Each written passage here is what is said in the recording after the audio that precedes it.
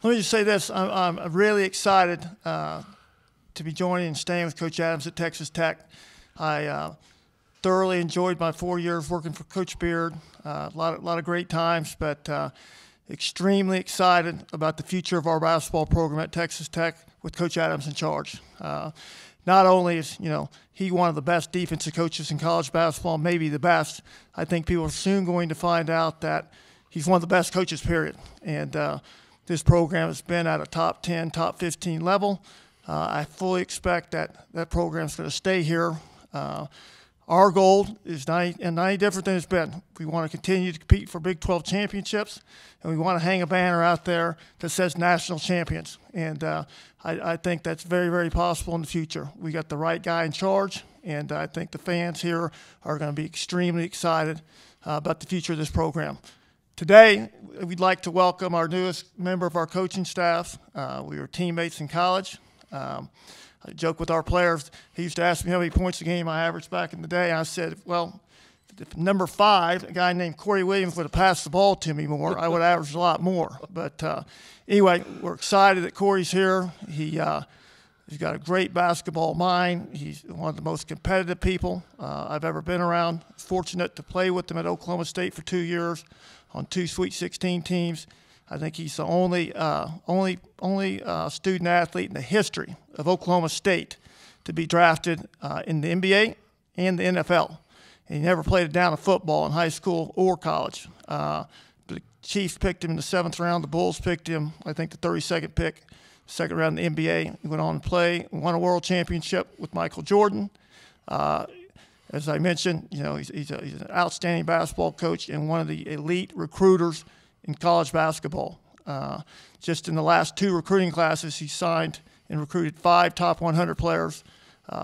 Also, a handful of some of the best transfers on the market in college basketball. So, no question, the recruiting here is going to stay at a high level. We're going to continue to get outstanding players both in high school and also in the transfer portal. So, let me just welcome Corey and his wife Nicole, and then their two kids, CJ and Jordan. Corey? Well, thank you. First of all, thank you, Sean. He was right, but he had one thing wrong. It's not that if I would have passed him the ball more. It's more like if he would have passed it to number 5 instead of number 35 more, I could have played in the NBA a lot longer. This is an exciting moment for me and my family to have the opportunity to join Coach Adam and his staff. Arkansas is a special place, but when Coach Adam and Texas Tech called, it was pretty easy to move on here. And, they've done some wonderful things in the past, and I'm certainly going to hopefully add to their coaching staff already in place. But, when I talk to Coach Adam, he's an easygoing but very competitive coach. And I certainly, when I talk to him, I realize the accolades he's achieved in the past, winning championships, playing for championships on the Division I level, that I wanted to be a part of his staff. I wanted to be a part of his transition to becoming the head coach here at Texas Tech, and I wanted to make sure that I was with his group. And so, with that said, I'm here to do whatever. I'll mop the floor. I'll change the blinds. I'll wipe the basketballs off. I'll do whatever. I'm a team player, and I'm excited as heck to be in Lubbock. But the only thing that Sean forgot to tell me is how the weather fluctuated. All he told me was that it was going to be sunshine all the time. So I came out here with sunshine 75 every day. Yeah, that's what he told me. Wind never blows here. I had a short sleeve shirt. I immediately had to get a jacket pretty quick, and I hadn't let this jacket go since I've gotten here. Excited as heck, and like he said, we're here to win a national championship. That's what we're here to do, and certainly we're gonna do everything in our power to get that done. All right, guys, if you're going to have a question, go ahead and utilize the raise your hand. So, David Collier, start with you. Hey, Corey, David Collier from the ABC here in Lubbock. You kind of touched on it there a little bit, but what has the entire Sutton family meant to you as a player and a coach throughout your career? Oh, well, they've been like, starting with Coach Sutton and Mrs. Sutton, they were like my mother and father away from home. They treated me like I was their son.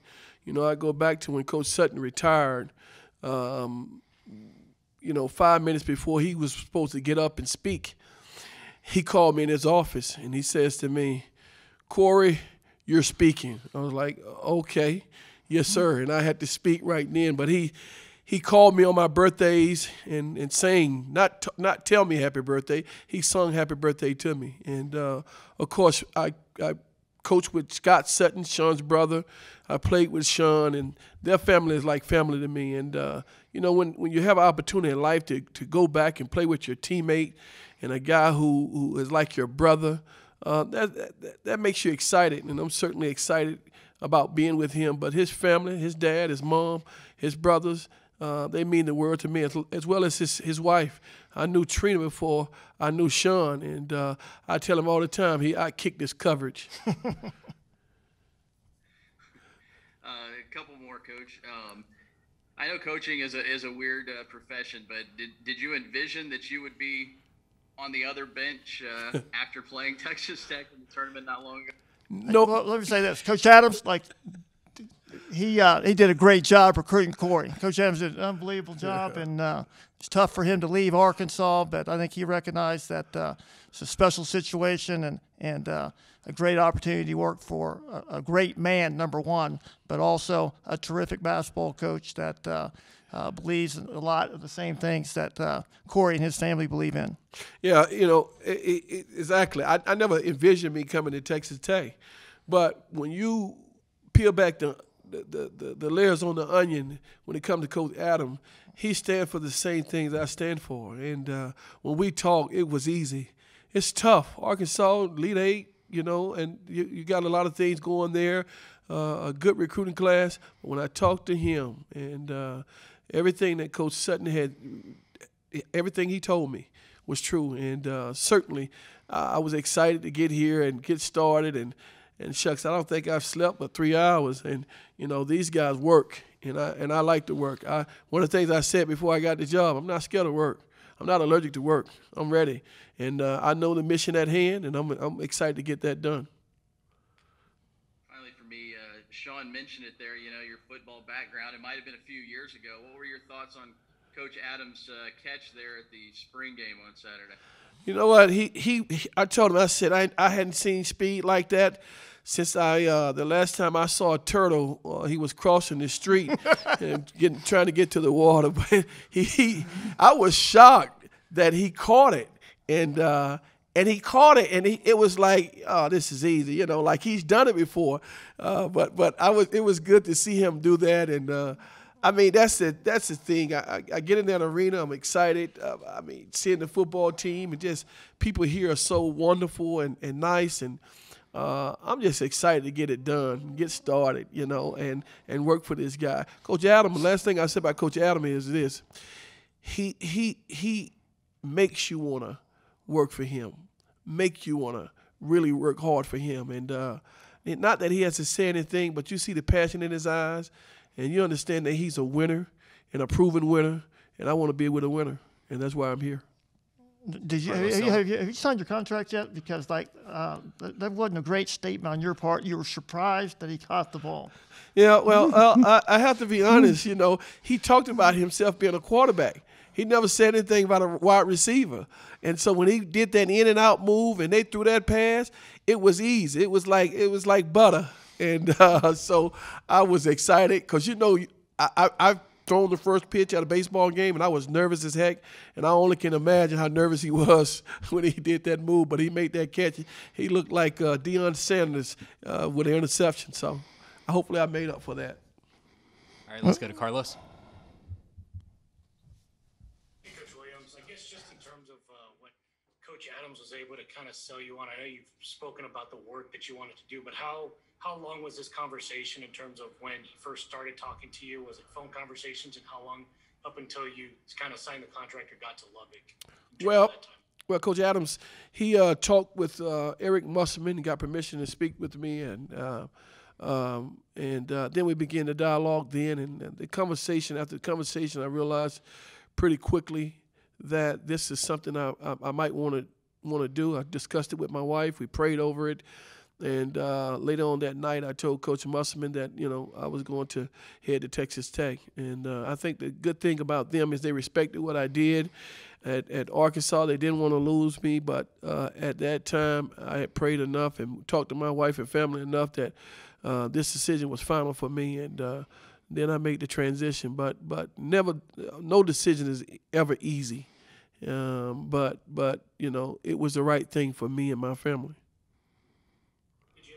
Conversations, or did you meet him face to face? And I guess, like you had mentioned, you kind of saw that competitive fire in his eyes. When did you kind of realize that, either on the phone? Well, when we was on the phone, our conversation, he made it clear that he here to win, not next year, not the year after that, but now.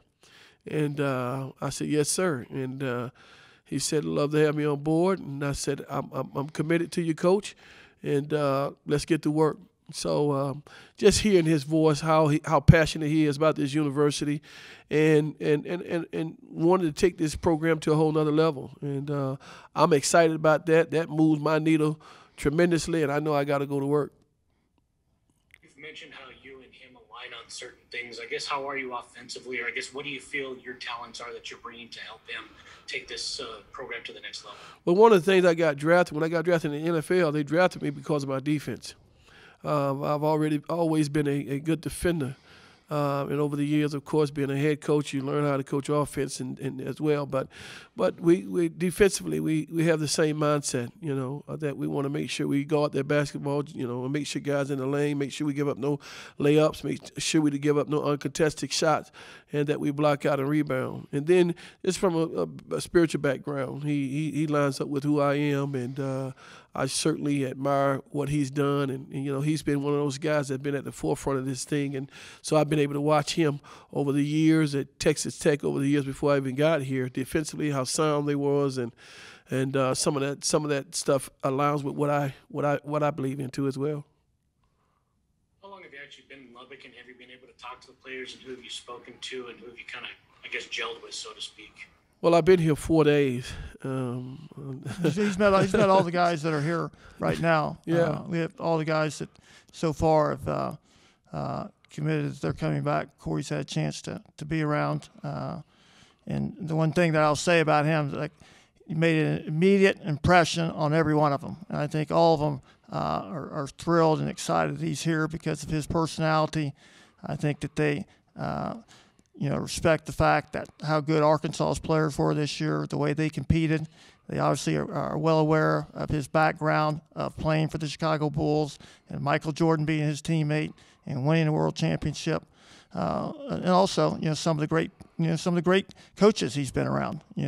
Played for Leonard Hamilton, played for Eddie Sutton, played for Bill Self, was an assistant there, and then. You think about he went and worked for Leonard Hamilton at Florida State. He's been a head coach. Coach Musselman is certainly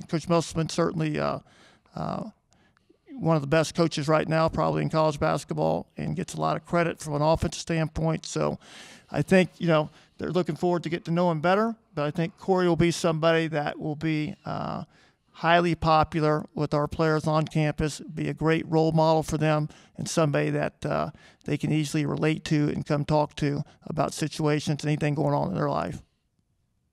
That's one for me, Coach Sutton. I know you've talked a lot of good things about Coach Corey here, but in terms of when you heard that Coach Adams was going after him in terms of being an assistant, what were your thoughts? And I guess did you kind of mention his name as someone that could be someone that could help take you all to the next level? Well, I mean, we discussed a wide range of people for the job because we feel like this is one of the best opportunities for assistant coaches out there to continue to work at Texas Tech, who's been so successful, especially the last 4 seasons. Work for somebody that has won all his life at a lot of different levels in Coach Adams, and then continue to try to make this one of the best basketball programs in the country. So we talked about a lot of names, but Corey was the one we kept coming back to that we felt like was the best fit at this time for what we were looking for. And he's the only one that he offered the job to, and he was the first one he offered the job to. And so we were excited that it moved pretty quickly after they had their first conversation. They had a second one. Corey and I discussed it several times. Corey's very close to also Barrett Perry, who's on our staff. And so I think the one thing that has been neat is like we go back a lot of years, all of us. And so far there's been great chemistry on this staff. Coach Adams will continue to look, and he's going to add one more assistant at some point that will join us. And I don't think right now he's in a big hurry. He's got a lot of great candidates out there that want the job. But yes, I after he visited with Corey, felt they had a second conversation. He said, "You're right. Like this is the guy that we need to get." And so Barrett and I were both extremely excited and felt like we got the right guy to come in here and help us. Okay, let's go to Brady King. Hey, Coach Williams. Brady King with Fox 34 and KCBD. What are you kind of looking forward to with a lot of roster changes happening over the past few weeks, obviously? On the recruiting side of things, what are you looking forward to in being able to recruit to Texas Tech and Lubbock as a whole? Well, we want to go after the best talent in the country. That's the bottom line. And, they have to fit Coach Adams' personality and his philosophy as well. And so I'm looking for the best fit for this basketball team. And that could be from anywhere in the country, but we're going to go get them. And we feel like we have the resources to be able to do that. We think Coach is he's proven himself. He's coached so many NBA players. In this day and age, that's what those guys aspire to do, and we think we have a coach that will allow them to be able to attain that goal. So we're going to go anywhere in the country, and we want to get the best that fits. Like I said before, Coach Adams' mindset, his mindset, as well as his defense and offense philosophy. And then last one from me: how much do you talk about kind of your NBA experience with the players, being able to share? It's very rare, unique experience to be able to have an NBA title. How much do you talk to them about that? Well, I talk to them about it a lot as we progress. But, most of those stories are like the first fish you ever catch. You catch probably not even a 1-pounder, but somehow it end up being a 12-pounder. And so I have no film to back this up. They have no film that they can get. So I tell them how much I used to school Michael Jordan, that I could have been the next Michael Jordan if Michael Jordan would have passed me the ball. Unfortunately, that was not my job to receive the passes. My job was to give the passes to Michael. So those stories will be told all the time, and most young men are interested in knowing how it is on that level. And I can tell them from personal experience playing with one of the greatest basketball players ever. Yeager. Joe Yeager. Yeah, Coach Williams, when you go out on the recruiting trail, what type of player do you look for? What sort of attributes do you look for in a potential recruit? Well, I look for the type that Coach Adams likes. That's first. Understanding what he likes. That's what I want to make sure I get. It's not what I like. It's what he likes. And I know he wants guys that can play on the next level. Bottom line, and he wants guys that are good guys. That's going to do the right thing on and off the court, and guys that are not afraid to work. That's going to be in the gym. That you don't have to tell them, motivate them. They want to get in there on their own. So those are the kind of kids you're going to look for that plays hard, not just for 10 minutes, but the entire time they're on the basketball court. And I think if you get a collection of those guys who are good teammates and understand what it means to be a team, I think that's what allows you to win national championship. You look at Virginia when they won it. They had a group of collective guys that played together, understood each other. And I think those are the guys that I'm going to be looking for. But we're going to be looking for the top guys in the country as well. We think we have a coach and a program that's able to get those type of guys, and we're going to certainly go knocking at their door and hopefully get those doors knocked down. Okay, let's close it out with Ryan King. Coach, first of all, curious that you've been here a few days, but curious with Texas Tech landing a recruit, Ethan Duncan, late last week, and then Chandler Jacobs transferring in today, how much you've been involved in those decisions, those conversations? I can't talk about that. Okay, on top of that, I was curious, what have you – it seems like you've had only a few jobs over years and years. You usually stay at each of those for a while. What is that about for you as far as the loyalty of it, or they're just good positions, or why is it usually you see most coaches jump around, but yours doesn't seem to be like that as much? I never wanted to be that guy that people thought that I was chasing a job or chasing dollars. That's not me. Money doesn't move me. What moves me is being around people who I think fit who I am. I like to work, but I like to have fun while I'm working, too, as well. And I just want to be around somebody who wants to win, who's competitive, because I'm competitive as heck. And we both saw that when we played against each other. Heck, we would fight each other. That's what makes Sean special to me, because he was a competitor, and he competed for everything he got. So I've stayed with guys 6 to 8 years. That's been my MO. And this was the first time that I talked to a coach who I felt like it was really easy for me to leave after 2 years. Not that I didn't enjoy the things that we accomplished at Arkansas, great institution. Enjoyed working for Coach Moss. He's been good to me and my family, but I felt like this was an opportunity of a lifetime to be with a coach who wins and who is on many levels. We're similar, and so I wanted to do that. And then I had a chance to partner up with some of my good friends, especially my brother here, Sean Sutton, who is my older brother. I'm the youngest one, by the way.